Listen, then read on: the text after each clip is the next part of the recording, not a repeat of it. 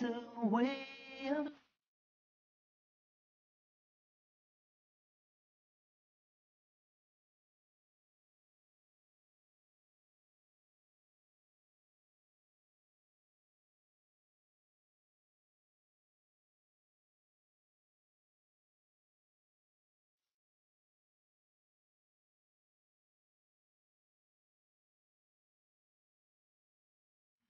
السلام عليكم ورحمة الله وبركاته. بسم الله الرحمن الرحيم. الحمد لله والصلاة والسلام على نبيه ومصطفاه وبعد. My dear viewers, welcome to another episode in the series of Best of the Best. Today's episode will discuss the hadith which describes the best among us as خيركم من يرجى خيره, which means the best of all of you is the one whose goodness is hoped for, is expected from him to treat others good. The hadith reads as follows. Abu Huraira radiyallahu anhu narrated that Rasulullah sallallahu alayhi wasallam وقف على أناس جلوس.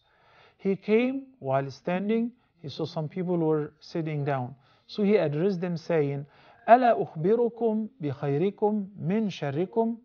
He said, you guys, shall I not inform you who is the best among you and who is the worst among you? فسكتوا. So they kept quiet because, perhaps they were afraid that the Prophet ﷺ is going to expose somebody. Yes, tell us who is the best among us. But to tell us who is the worst among us, it is very risky and it is very dangerous, because if this is the case, then this person will be labeled as the worst forever. But it wasn't like that. The Prophet ﷺ was not talking about a particular individual.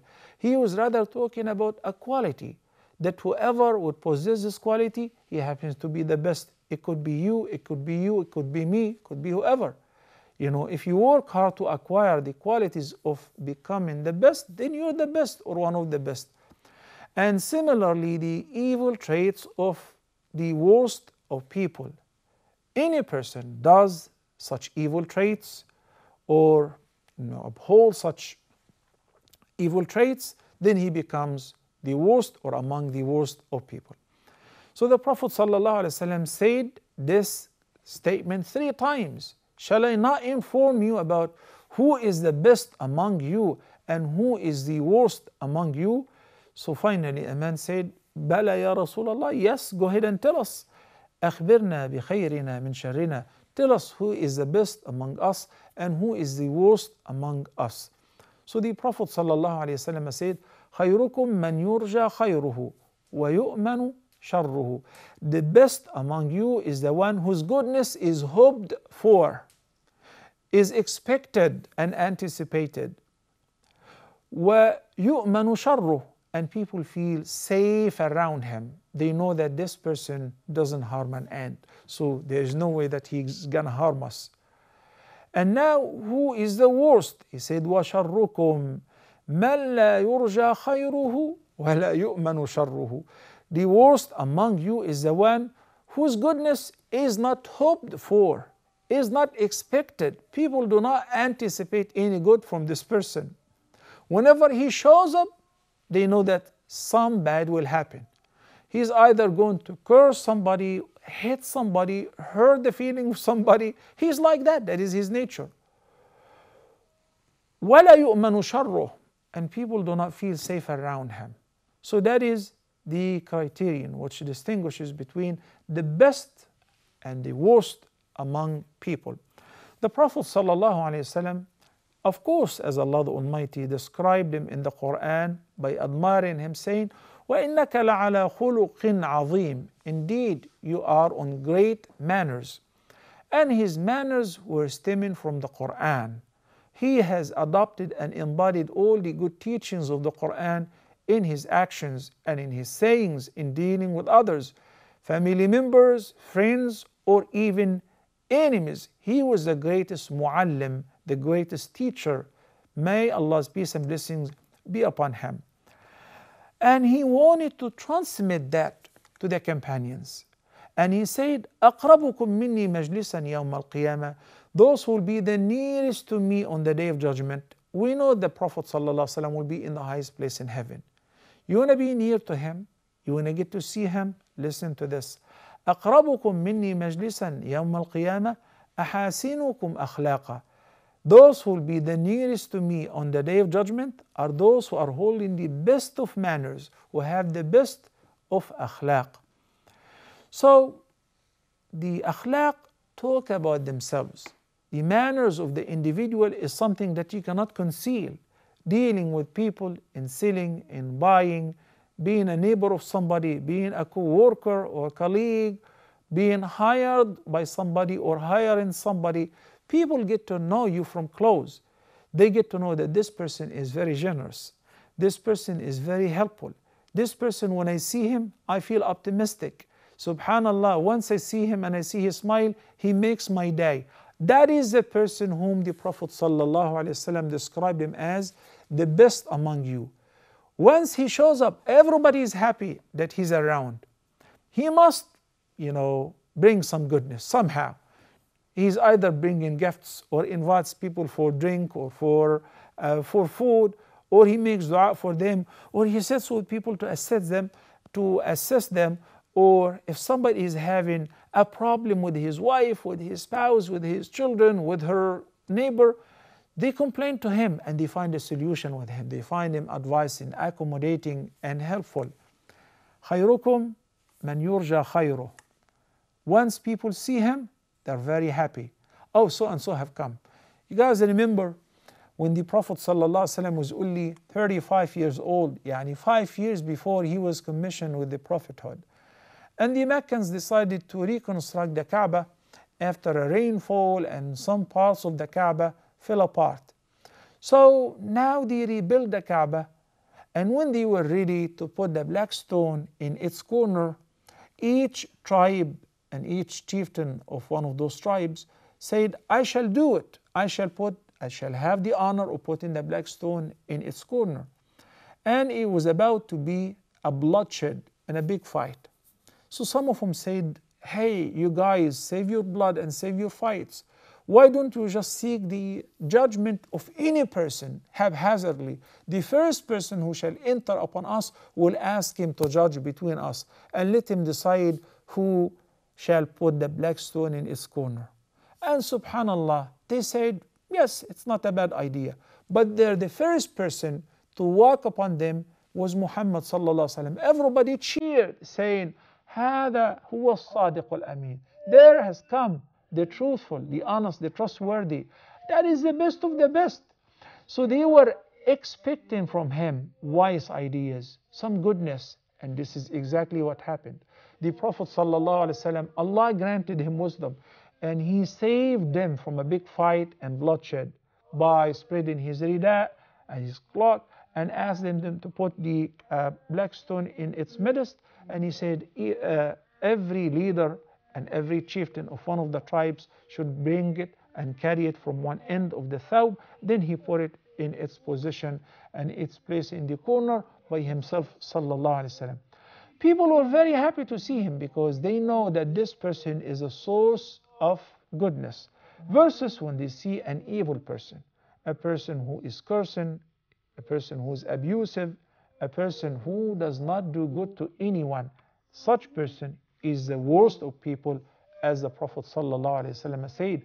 We will inshallah explain furthermore this very interesting quality which makes you or any person the best among us after we return from a short break inshallah. So please stay.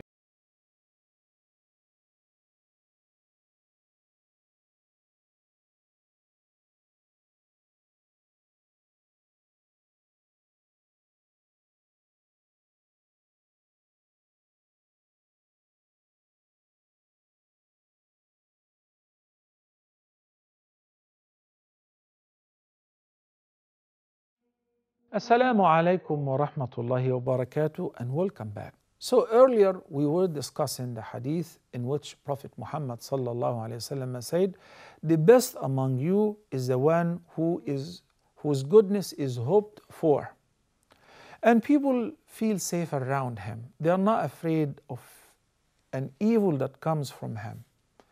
And on the other flip, the Prophet sallallahu alaihi wasallam defined the worst among us by saying, and شر الناس, the worst of all of you, is the one whose goodness is not hoped for whatsoever, and people do not feel safe around him. People do not feel safe because such person is evil, is harmful, is abusive, and so on. It's all about being well-mannered, as the Prophet ﷺ said in another hadith, خَيْرُ النَّاسِ أَحْسَنُهُمْ خُلُقًا. The best of mankind is the one who have the best of manners. Rasulullah ﷺ says in this regard, with regards to the second segment of the hadith, which is the worst among you, he said, Wallahi la yu'min, Wallahi la yu'min, Wallahi la yu'min. Imagine the Messenger of Allah, peace be upon him, had to swear to Allah 3 times. I swear to Allah, such person is not a believer. I swear to Allah, such person isn't a believer. And he said it 3 times. So they said, who, O Prophet of Allah, who is not a believer? He said, مَنْ لَا يَأْمَنُ جَارُهُ بَوَائِقَهُ. A person whose neighbor doesn't feel safe around him because he is harmful, he is abusive, he is insultive. So his neighbors do not feel safe around him. Such person isn't a believer. I swear to Allah, such person has nothing to do with faith. This is very dangerous. So on one hand, the Prophet ﷺ said, خَيْرُ النَّاسِ أَحْسَنُهُمْ خُلُقًا. And also he says, خَيْرُ النَّاسِ أَنْفَعُهُمْ لِلنَّاسِ. The best of people is the one who is more useful to people. You can be very nice, but subhanallah, you do not help people by any means. That is not good enough. He said it. The best of all people is the one who is more useful, beneficial, and helpful to people. This is what Allah likes most. خَيْرُ النَّاسِ أَنْفَعُهُمْ لِلنَّاسِ. As the Prophet ﷺ said also in the same context. And the best of deeds, سُرُورٌ تُدْخِلُهُ عَلَى قَلْبِ مُسْلِمٍ. To make somebody happy, to make a believer happy, to share good news with him, to relieve him from a debt, to settle his debt, to pay it off on his behalf, to feed him if he is hungry, to settle a problem that he is encountering. These are among the best deeds which Allah the Almighty loves most. Rasulullah sallallahu alayhi wa sallam said, brothers and sisters, وَلَأَنْ أَمْشِيَ فِي حَاجَةِ أَخِي حَتَّى أَقْضِيَهَا لَهُ خَيْرٌ لِي مِنْ أَنْ أَعْتَكِفَ فِي مَسْجِدِي هَذَا شَهْرًا. In Ramadan, it's a very blessed time, and the Prophet used to observe i'tikaf, and it's a sunnah after him that the believers are very keen to observe i'tikaf in the masjid. Usual word, night prayer, and fasting during the day, and attending the 5 daily prayers in congregation, earning a huge amount of reward, fasting, praying, making dua, and staying in the masjid, not being exposed to anything which is haram. Great. You know what is better than all of that? The Messenger of Allah said, if I know that somebody is in need and I go with him to fulfill his need, that is dearer to me, because it is dearer before Allah, than spending a whole month in i'tikaf in the prophetic masjid. And we all know that. Each prayer in the masjid of Prophet Muhammad, peace be upon him, is better than 1,000 prayer anywhere else. So, prayers and voluntary prayers and night prayers, and along with fasting, recitation of Quran and making dua, you're in full i'tikaf. All of that is great. What is greater than that? Helping somebody to fulfill his need. Better than spending a whole month in i'tikaf in the masjid of the Prophet sallallahu alayhi wa sallam. Al-mu'minu ya'lafu wa yu'laf. A believer is like that. He's liked by others. He's liked by people. Even non-Muslims, they like him because he is helpful. He is useful. And he guards himself. And he does not let any evil come out of him to harm people. That's why people like him. So he guards himself against evil. وَلَا خَيْرَ فِي مَنْ لَا يَأْلَفْ وَلَا يُؤْلَفْ وَخَيْرُ النَّاسِ أَنْفَعُهُمْ لِلنَّاسِ. There is no goodness whatsoever in a person who hates people and people hate him. You know, when all people happen to distance themselves from you, that's a terrible sign. It's a sign that there is no goodness in such person. The Prophet ﷺ said to one of the companions, as he asked him about the means of goodness and how to achieve nearness to Allah subhanahu wa ta'ala. So he said, you do this and you do that, and it's all about some kind of help that you offer to people. He said, what if I can't afford to give people or to help them or assist them financially or physically? Abu Dharr asked the Prophet sallallahu alaihi wasallam, O Prophet of Allah, what if إن ضعفت عن بعض العمل? What if I cannot do it? He said, تكف شرك عن الناس فإنها صدقة منك على نفسك. By protecting people against your evil, it doesn't mean that you're an evil person, but sometimes you may react in a way which is bad. By making certain that you do not harm no one, that's an act of charity from you upon yourself. That's a good deed. Because yes, I have an access to annoy my neighbor.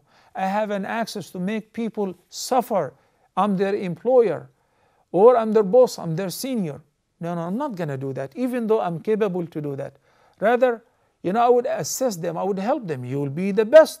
But if you cannot assist them, at least do not harm them. This is how you're actually making an act of charity upon yourself. Wallahu la yuhibbu al-zalimin. Allah the Almighty said in Surah Ali Imran, ayah number 57, He likes not the wrongdoers, the oppressors, those who hurt others and oppress people. And imagine the Prophet ﷺ has said in the hadith, اتق دعوة المظلوم فإنه ليس بينها وبين الله حجاب. Whenever somebody is oppressed and he raises his or her hands, even if they were non-Muslims, and they ask Allah to take revenge from an oppressor, Allah the Almighty immediately accepts their dua. Even if the person is a non-believer, and he vows to support him and to take revenge from the oppressor, from the perpetrator. Don't be that person whatsoever. Make people love you either by helping them or by at least not harming them. Once when the Prophet ﷺ was sitting, a man walked in whom the Prophet ﷺ knows that this person is an evil person, and he said, بِئْسَ أَخُ الْعَشِيرِ. He is such an evil person. But when the person walked in, the Prophet ﷺ welcomed him, and he showed him generosity, and he smiled to him, and he honored him. When he left, Aisha radiallahu anha asked him, O Prophet of Allah, this person is such an evil person. Why did you treat him so kind? So what did he say? He said, Ya Aisha, I was never fahishun wala badi. I was never, one of those who are obscene or have ever said an obscene language. Ya Aisha, the worst kind of people before Allah are those whom people avoid them in order to avoid their harm. Or they treat them good because they don't want to hear a bad word from them. So sometimes people are so harmful, people don't want to even say good morning to them. That's a terrible sign. Such person is the worst before Allah subhanahu wa ta'ala. We don't want to talk about that. Of course not. We want to be among the best of the best, who are خير الناس أنفعهم للناس. The best of people are those who are more useful and helpful to people, and the best of all people, as the Prophet sallallahu alaihi wasallam said in this hadith, خيركم من يرجى خيره ويؤمن شره. The best of all of you are those whose goodness is hoped for and expected, and their evil is not expected, and people feel safe around them. May Allah make us among them. Brothers and sisters, until next episode of Best of the Best, Assalamu alaikum wa rahmatullahi wa barakatuh.